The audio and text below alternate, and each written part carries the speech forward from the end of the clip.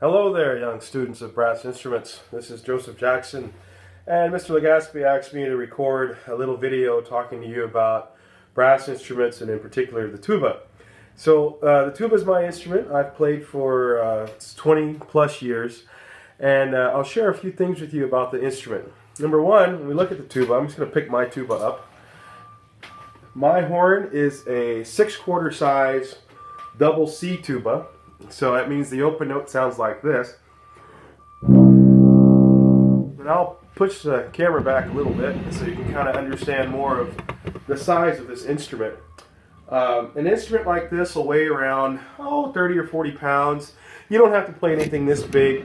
I chose this instrument because my teacher back in the days, Tommy Johnson, said, "Joseph, this is the instrument you should play," and I trusted his judgment back then, and I still trust it now.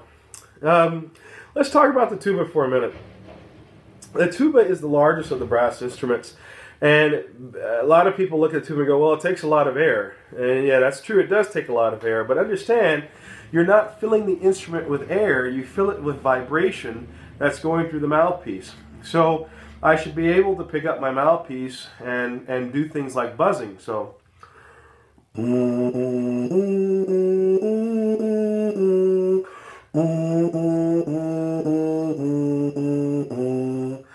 one thing that's important about buzzing the mouthpiece is that if you can buzz it, you can play it. So what happens is, before we can do things on our instruments, we have to internalize things first, and that means it's in the mind and using the ears to understand and hear things before we can ever play it on our instruments.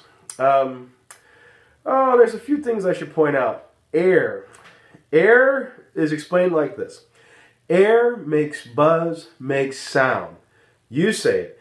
Air makes buzz, makes sound. So it's the air that I'm blowing across or through my lips.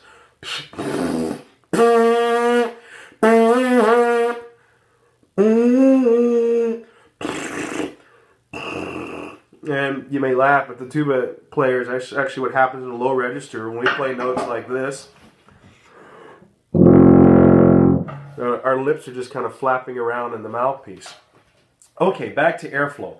So you need to understand this. In order to play any brass instrument, you have to have great use of your air.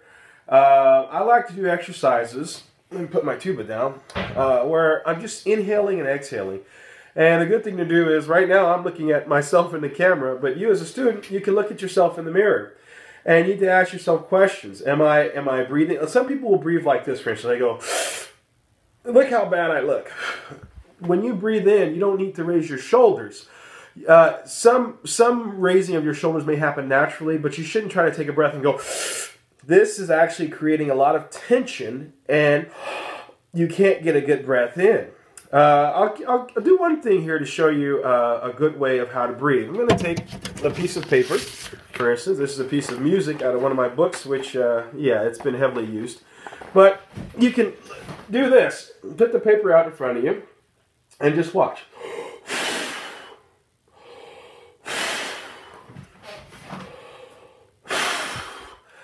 And as I'm breathing in and blowing the air out, take a look at me. I'm not doing a lot of motion up here with my shoulders. I'm breathing, and I want to breathe down from the very lowest part of my body. So the idea is that you're breathing very low, and you take the air in and you blow it out. So air makes buzz, makes sound.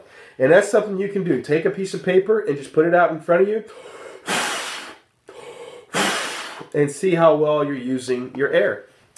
Now, let's talk a little bit more about the tuba. Mr. Legaspi and I have been friends for quite some time, and we play very different instruments in the sense that Mr. Legaspi, don't call him that, he's Mr. Legaspi to you. But in the sense, the trumpet and the tuba are similar because we're brass instruments. We both use a mouthpiece, and we both use valves and slides to make changes in notes or pitches. But here's the thing, the tuba has a very special responsibility in the band. The tuba balances the band. So in other words, the tuba is like a foundational instrument.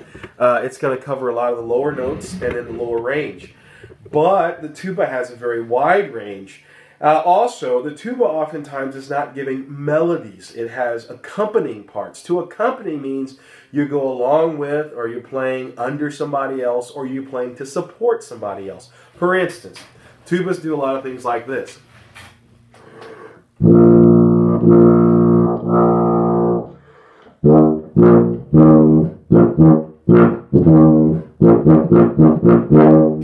All of those things are background underneath somebody else playing. Whereas Mr. Legaspi, who plays the trumpet, may end up playing things like melodies more of the time. So like this.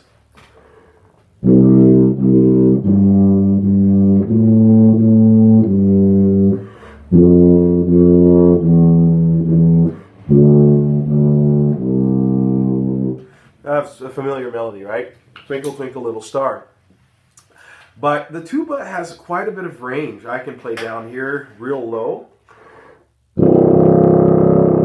or I can play up high.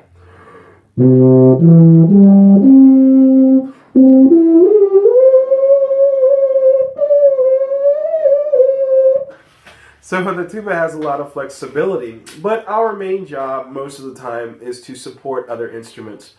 And so, if for those of you that are thinking about the tuba, I would encourage you to ask Mr. Legaspi questions about it. He has my information. You can email me or text message me questions about the tuba or about this video. But I want to encourage you to pick an instrument that you love. If you love the sound of the tuba, play the tuba. If you love the sound of the trumpet, play the trumpet. If you love the sound of the xylophone, then learn percussion. It's all up to you what you want to do. But here's the most important thing. Pick an instrument that you really love the way it sounds. I picked the tuba. Well, to be honest, I used to think the tuba was easy to play. Wrong, wrong, wrong. No instrument is easy to play. They only get easier as you practice them. So I want to encourage you to practice, but first pick an instrument that you love based on what it sounds like. When I hear the tuba and I play things like this,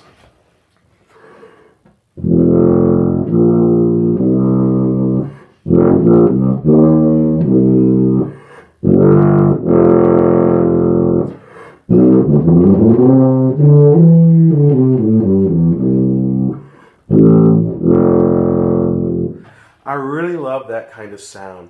And so that's one of the reasons I play the tuba.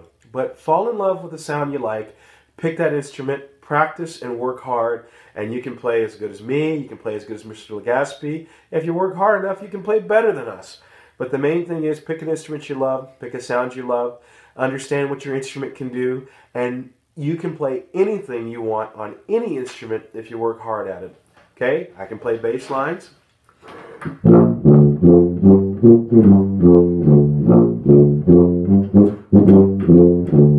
I can do bass lines. I can play classical music. That sound familiar? I can do all kinds of things. I can play beautiful melodies.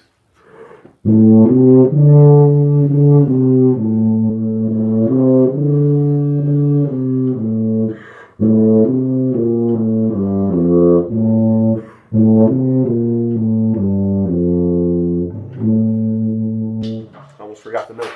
Anyhow, I've taken up enough of your time. It's been a lot of fun to record this little video for you. I hope this will be helpful, and I wish you the best in playing music. There is no greater joy in my life, I think, than playing music for other people. And I find music is involved in almost every aspect of life, if not every aspect of life. Music is a part of it. I encourage you to practice hard. If you have any questions, ask Mr. Legaspi or send me a text or an email. Take care. Have a great day. Bye-bye.